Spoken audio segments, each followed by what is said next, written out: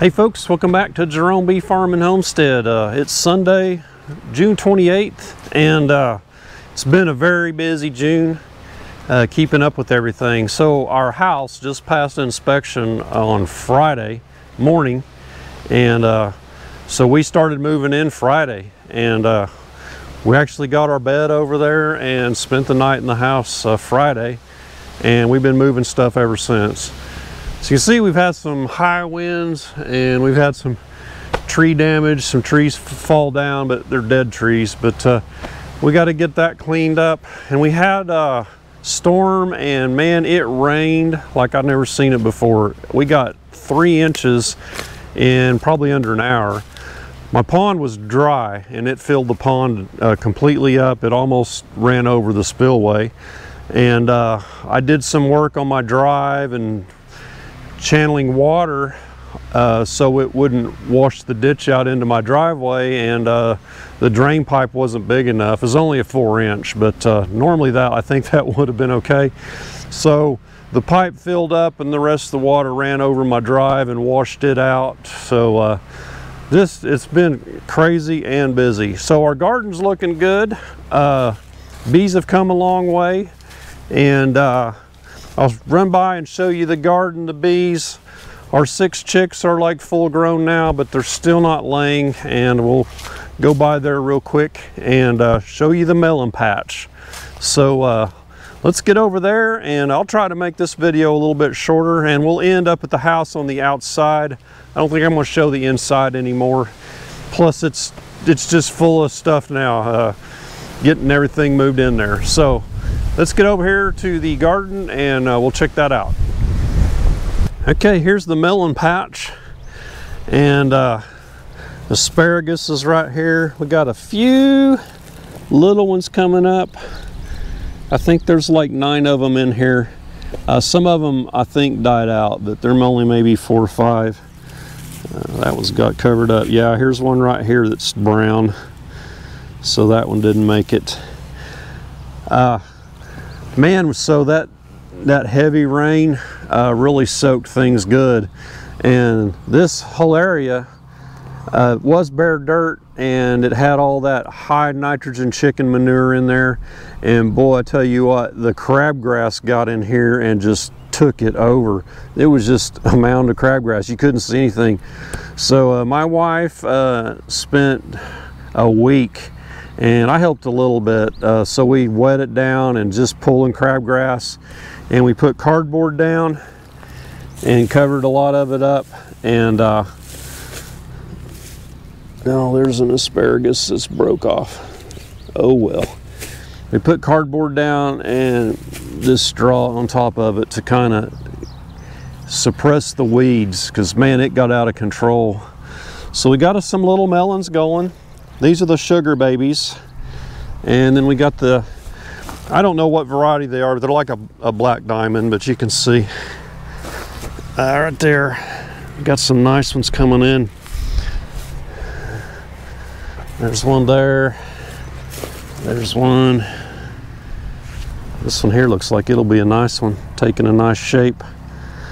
So the big long melons are this row here, and the shorter one, the sugar babies, are the back row. And there's a few cantaloupe plants. There's only 4 or 5, but they're right here and there, and seem like there's one more over this way. And there's a few volunteer tomatoes that came up in here out of the compost. So this is the sugar baby row. Here's a tomato. Looks like a little tomato fell off of it.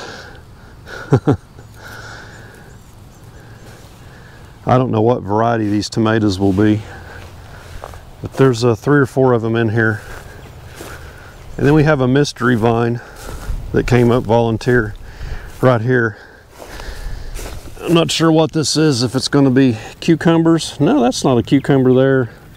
See a little fuzzy thing. That might be cantaloupe. I don't know. It's the mystery plant. Okay, let's get on up to the main garden. So we had a round bale of straw, and that's what's left of it. We used about half of it before this year.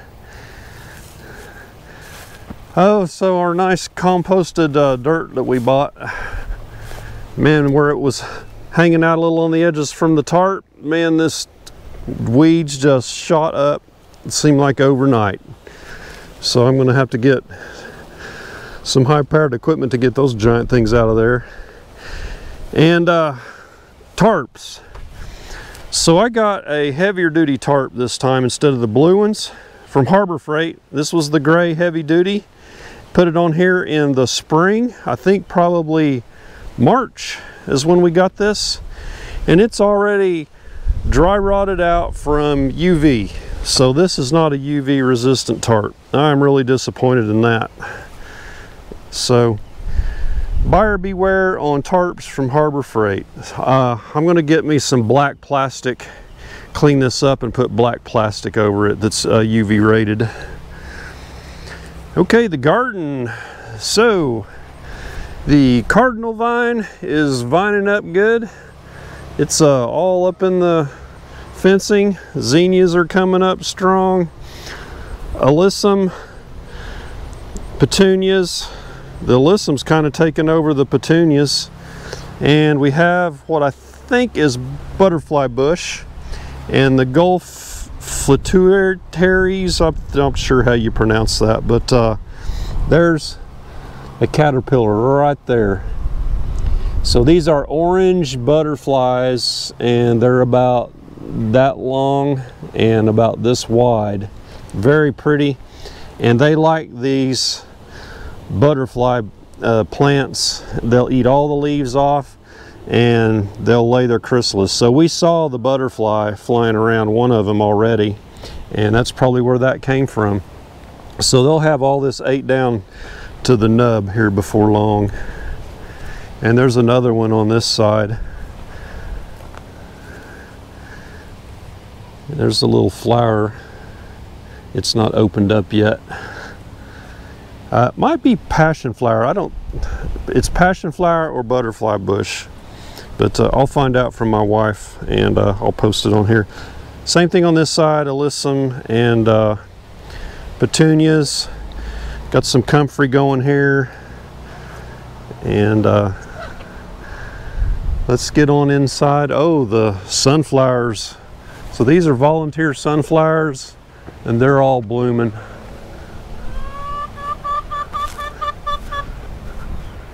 Yeah, they're pretty. Bumblebees and honeybees really like those. And the weeds got away from us here. So over here is my onions. You can't even see them. The onions are done. They need harvested. So we need to get them out of here. I'll find one here. These giant, call these careless weeds, because if you're careless, you don't stay ahead of them. So there's white onions. Man, look at that. That's a nice one. So yeah, get the size of that. Not bad. So those are the whites, and yellows are down here below. Golly, this is crazy. There's one. That one's kind of flat, but these are from Dixondale Farms, and there's some nice onions. Boy, I cannot believe how fast that has grown up. That looks like corn. And garlic is in this tub, so we need to keep that thing watered. Looks like they're pretty dry. Let's get into the main garden.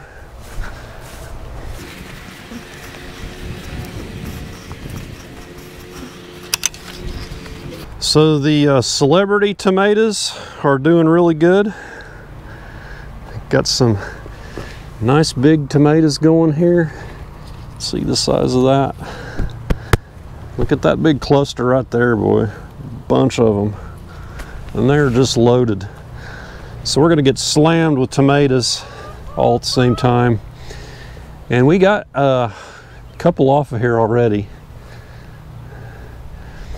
And the pole beans, wow, man, they are kicking it in. So these are Blue Lake pole bean green beans.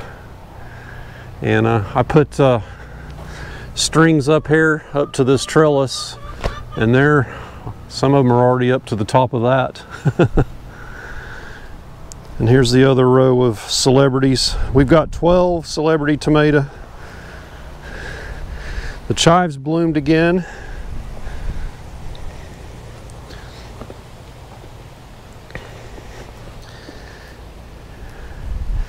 And here's where most of that cardinal vine is coming from. There's some on the other side, but you can see how it vines. So later in the summer, it'll have long red flowers that hummingbirds like. Okay, the squash. So we put our squash in this insect barrier, put this over it with the little hoops, and the squash is doing awesome. You can see all the squash flowers in there. And this is to keep the vine borer beetles off. But it's doing really well. There's a squash right back here. I have never had squash with the leaves this big. Most of the time, by this time of year, it's so ate up with squash bugs, and last year the vine borers got in there and killed them all. We took down the celery and harvested some from that and got it put away. And we put some dill in here, but I don't see any of it coming up. So I think some came up initially, but it got too dry for it at one time, and we missed a watering or two, and it died out. So we went ahead and bought some, or I bought some allspice for canning, for pickling, for my pickles. So we're going to make some cold pickles this year. The kind of mimics Clausen. Here's green beans. These are Blue Lake bush green beans. These are the non-climbing style, and a lot of blooms on there. So we're going to have a lot of green beans this year, and we put those up and store them. We took down the hollyhocks that were here. The blight just took them out. This is cucumbers. So here's my future cold pickle crop. So we ordered the cold pickling mix, and we're going to do the kind where you don't can them in the canner and get the brine hot and seal them. These will just go straight into the fridge, and I really like those. So this whole garden is a U shape with the walkways through. Oh, something we did since last time.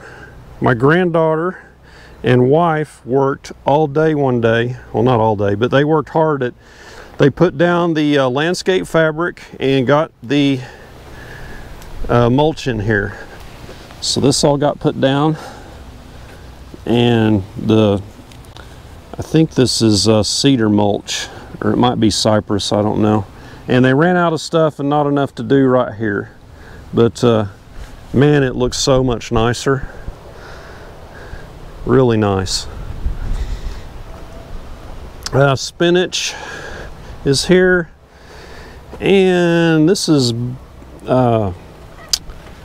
cilantro for salsa.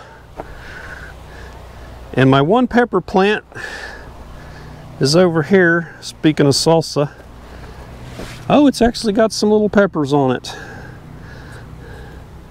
Some little jalapenos. So it doesn't get a lot of sun here underneath these sunflowers. We weren't anticipating these getting up that big, but we just let them go. The carrots are down here, and we've harvested a few carrots. They're not real big. Some of them are pretty nice, but not real good sized carrots. Carrots are one of the harder things to get nice big carrots. You got to really work on your soil content and the size, or how fluffy and how much you work your soil. Well, these didn't get thinned right here. That's what's wrong with them. But you can see they're little bitty. So we'll just let them continue to grow. But we did pull some nice ones out from right in here. And we got the caterpillars are coming in. We caught a bunch on these, yeah, there they are eating this up. So we need to take care of those. Get some BT on here. That's it for this garden. It's doing well. Let's get over and check out the chickens real quick. Let's get them a big old chunk of comfrey.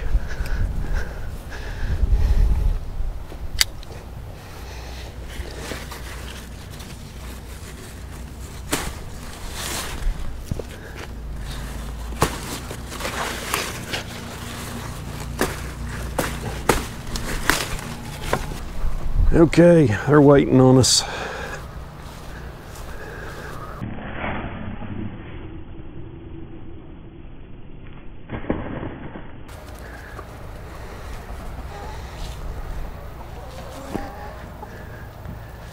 Let's see, where's the little ones? So that one back there in the back, that light colored one, I think that's the one my wife calls Bertha. It's a Buff Orpington, and man, it's got the longest legs. And there's a couple of the blue laced Wyandottes there, the darker. They still hang back. They're intimidated by the older chickens.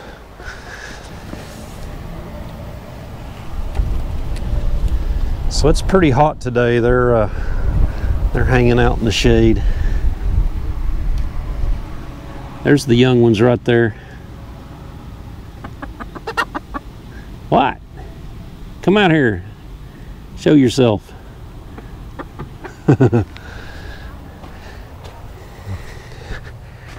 And we've got a Buff Orpington that's broody. We need to get her over here into this introduction pen and lock her in there and get her broke off her broodiness. There she is.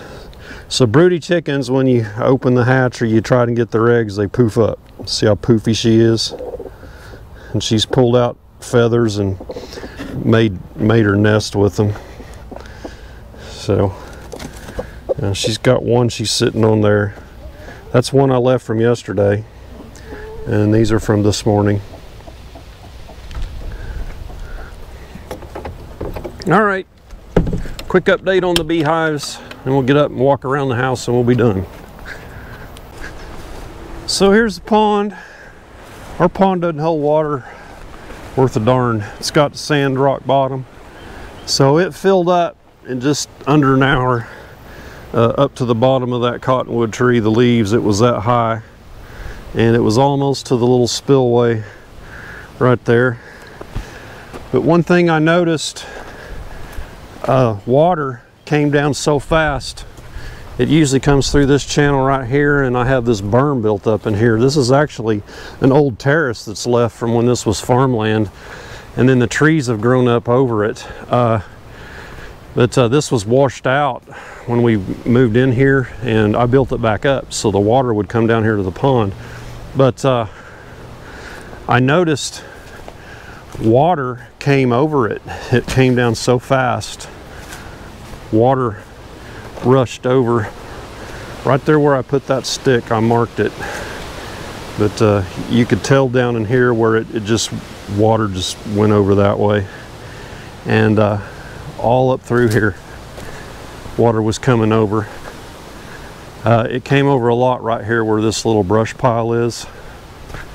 But you can see right there is where a bunch of water flowed down. And right down there is, if anyone's wondering on my wildlife shots on the log, that's right here.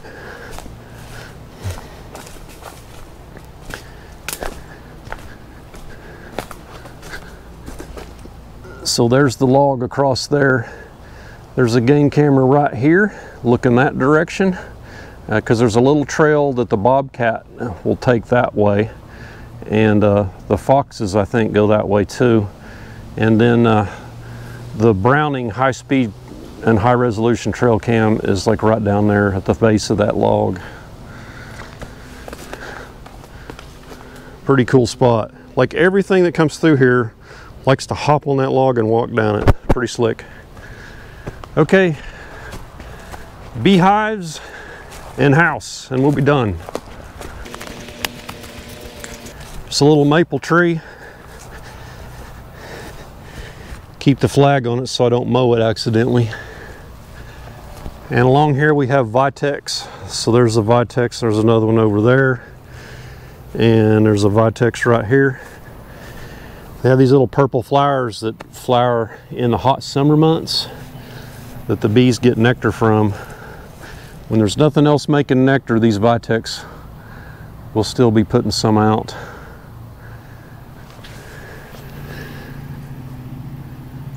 Got these little pink flowers all over. Okay.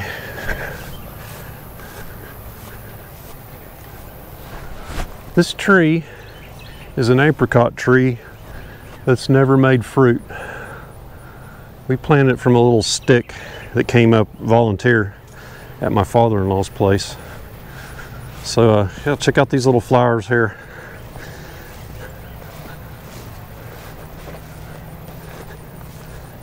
So it's about midday and bees are all out pollinating and collecting pollen and nectar. So this hive right here is the whiskey barrel hive.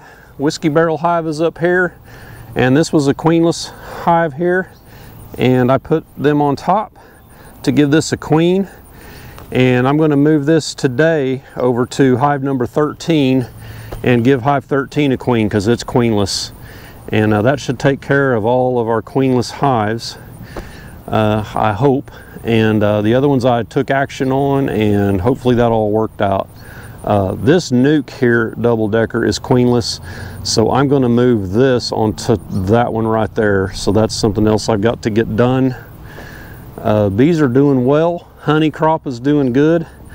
So anytime you see a hive that's more than 2 boxes high, say 1, 2, so that's got a deep box above and a medium box above. So both of those are honey.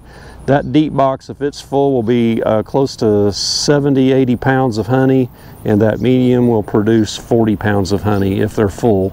And I know that top one is full, that's why that one there is on it below. And I ran out of honey supers, these medium boxes, and I had to go to deeps. And I called Man Lake asking them, because I ordered some, and they said they're on back order and they don't know when they're going to get them to me. But it's too late now. So I put a deep on everywhere they needed more space for more honey. And man, it's no fun harvesting honey out of a 100-pound deep box, let me tell you. So that hive right there that's gone, that was a queenless hive that didn't get going. So I combined it right there onto, that'd be hive number 21. And so that took care of that one. So I'm down one hive right there. Get on over here to the main yard on the south. So they're all doing really good. Hive 13 right here is the queenless one I was talking about. I'm going to move that whiskey barrel queen onto that one. So this is a new thing for me right here. This hive has 3 honey supers on it, and the top 2 are completely full. I don't know how much they put in this bottom one here. So all the honey down in these 2 boxes the bees get to keep, and that's what they live on over winter. That's this was a really strong hive right here. This would be hive 15. So all these you see that have more than 2 boxes, that's where the honey's going to come from.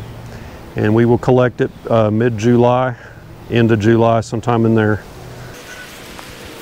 This hive right here, this is hive 16. It's a really strong hive. And it's the beard hive. Boy, they really beard up in the evening. They will have this whole front covered, and this brick will be covered with bees. Just so they can keep cool. Also, I have up here that little brown shim there. That's actually a screen. So they have a totally open screen top so they can get ventilation through there. I think that's a solid bottom. Yeah, it doesn't have a screened bottom, so all the ventilation they get from below comes from their front entrance. So the ones that have a screened bottom look like this one right here. So that's all screen open underneath there. And in the winter I put an insert in there to close it off. So hive 4 here has been queenless most of the early summer, and I put a queen in there from a cutout I did in Norman, and put a queen in there from that. So we need to get in that hive right there today and check the status of the queen in there and make sure it's good. If not, we're going to have to tear that hive down and move it onto other hives. Otherwise the wax moss will take that thing out. Hive number 2 here is really doing good. It's a new hive, and it needs another box on it. So if one of these others has an issue, that's a good candidate to put another box onto. And so that may be where I put the double-decker nuke, get it right on there. That's another place I could put it.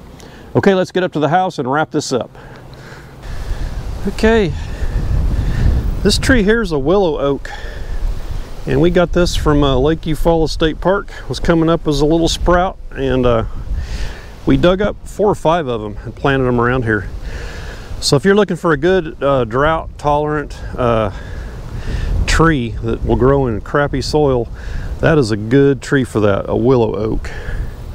There's another one over there, and we had 2 up here, but they got taken out in the construction. The builder removed them with his bobcat, but he must have popped the tap root because they didn't live. So there it is, it's all done. The outside looks great. Inside's really nice, we like it. If you want to see the inside, go to my last homestead update, part 2, and you can see the inside. So what's happened since then, we got the sprinkler system put in. So we got a row external, and we got a row on the internal shooting out this way, and the flower beds have a drip line in them. So I don't know if I talked about it the last video, but we dug all the dirt out of these by hand with a shovel, and I hired a couple 16-year-olds. They worked for 2 days. So I did the half on this side of the house in the back, and then they did all of this and what's behind me. And boy, that was a job. So we got it all dug down about a shovel depth below the bottom of the sidewalk.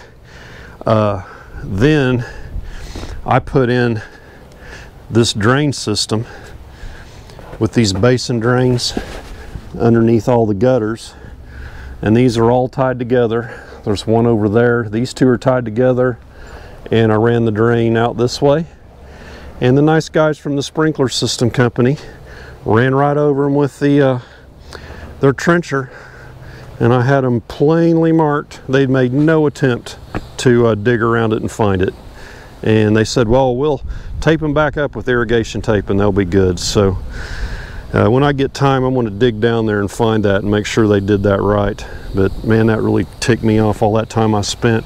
So I've got a drain running out here and a drain running out from that corner, and so the back side grade is kind of all uphill, so I had to run the back side ones straight out that way by the drive. So this sidewalk is continuous all the way around the house, and we got the drip line, flower beds. So she wants to make a rose garden here, I believe. I think last video the outdoor fireplace was not done. So there's 4 drains back here, and they all tie together and run out that north end. So we got some mattresses yesterday and moved in furniture. I'll show you a quick shot of the living room because you didn't get to see that. So this is the boxes from all the living room furniture. And just going to show you the living room real quick, and that's all we'll do. There's Maggie. So I got this section we bought just for this area. It's the fireplace. And of course I got the TV moved in here, but we're going to need a TV upgrade, I think. That 55-inch just looks too small there. So there's Carly and the wife. So they're all busy and I'm goofing off making a video, and I'm sure they're going, get out of here. All right. So the fireplace is done, except it don't light. There's a part missing on the inside. It's gas, it's a fake one.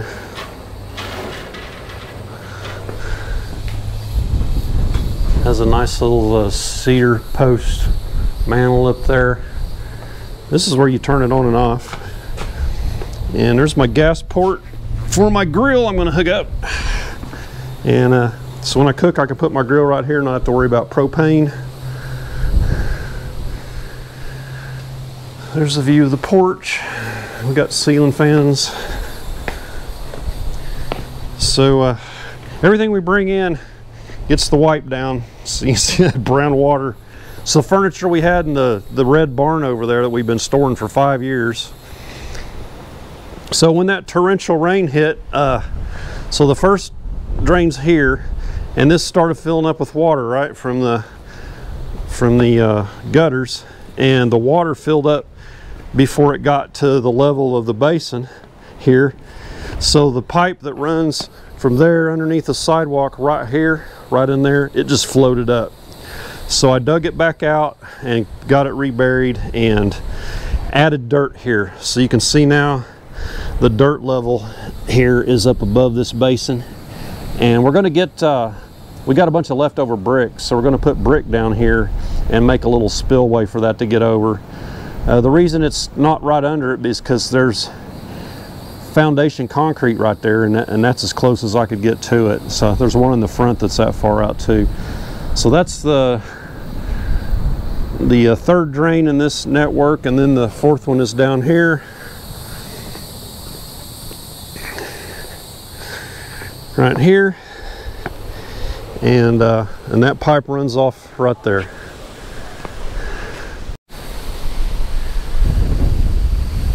Okay, so that's it for the house tour. I'm going to shoot another video and shoot another intro for this bunker, because people have been asking about the tornado shelter and want to see it. So I'm going to make a video on that. But I'm going to end this one right here. So thanks for watching.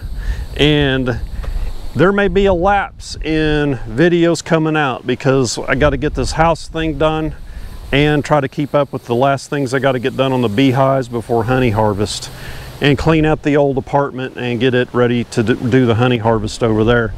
So that's it. I hope you enjoyed the video. Give us a thumbs up and subscribe if you haven't, and we'll catch you on the next one. Y'all take care.